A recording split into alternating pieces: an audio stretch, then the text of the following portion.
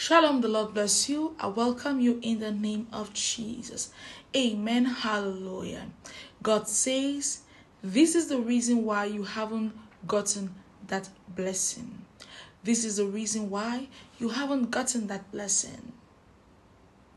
Child of God, the Bible says in Jeremiah 17, the verses 5, I read. He says, Thou sayest the Lord, cursed be the man that trusted in man. Some other translations say that put their trust in another man. It says, cursed be upon that man, and maketh flesh his arm, and whose heart departed from the Lord. You make flesh your arm, and your heart depart from the Lord. Yeah, I know you will say, I trust in man, but my heart has not departed from God. Your heart has departed from God because if you trusted in God, you trusted in the Lord, you will not even think about trusting in man, because everyone that trusts in God solely always has a reason to rejoice, always has a reason to thank Him. When you trust in man, you trust in the arm of flesh, you believe that they are going to give you, you limit the working of God over your life. Now I tell you this, so many of us are walking around with curses from God, and we do not even know. You pray to God, Father, I need a job. Lord, I need money. But you're in your mind, you're looking at this uncle or that uncle to give you that money. You already have your plan B sorted out. You're just praying for formalities. That is what God doesn't want. He says, Christ be upon such a person. You pray to God, and so God needs total dependency on Him. God is seeking for people who are going to depend on Him solely. God is seeking for people who are going to depend on Him fully, because God is reliable. God is dependable. He is trustworthy. If you trust Him, you're going to come out with a result. If you believe in Him, you're going to come out with a testimony. If you solely depend on Him, you're going to come out with something good. He says, cursed be upon a man that puts his trust in another man, or maketh flesh his arm. You lean on this friend, you lean on that friend. Now I'll let you know how you are going to know that you depend on man. The first person you think about calling whenever you are happy, whenever you are sad, whenever you are depressed, whenever you feel as to talk to somebody, who do you call first? That is a question I want you to ponder about. Whenever you are distressed, whenever you are hurt, you want to talk to somebody, who do you call first?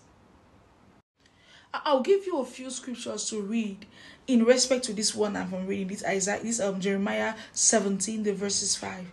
I'll give you Isaiah 2:21, Isaiah 30:1-3. Who do you call first? When your heart is paining, when someone has broken up with you, when you are about to get that divorce, when that marriage is not working well, when that relationship is at a tight corner, when your finances are dry, you're experiencing financial drought, who do you talk to first? When you hear a rumor about you, someone gossip about you, or someone has betrayed you, who do you call first? When your heart feels like you're going to die, you feel like you've heard a news that wants to kill you, you feel like you're so heavy, who do you call first? Who do you seek to speak with first? Who do you call first when you are so distressed? Child of God, this is a message for you to ponder about. This is how you got to know that you trust in man without even knowing. You depend on man without even knowing. And God is just folding His arms and watching at you. And He's looking at you and waiting for you to come back, because He's seeking for people who are going to depend on Him fully.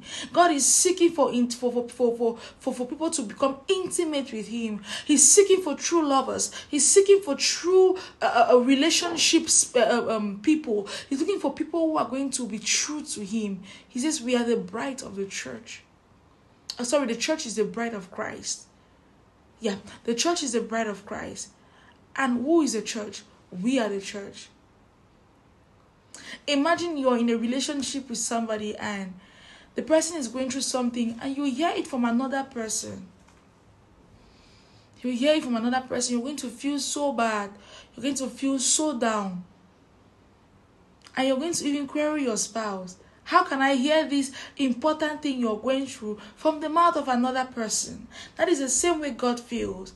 We're going through things and we only talk to him about some things. He wants to hear about everything that is going on in your life. God is interested about everything you are going through. He's interested about even the strands of hair on your head. He says he knows the number. God is interested about you. God is interested in you. About everything that concerns you. God is interested. He loves you. He wants you to depend on him. You are limiting the work of God in your life without even knowing, by trusting in people, by depending in people. I hope this word blesses you. I hope this word brings you back to your lover. I hope this word brings you back to Christ, brings you back to that place of total dependency on God. God is reliable. In the name of Jesus, amen.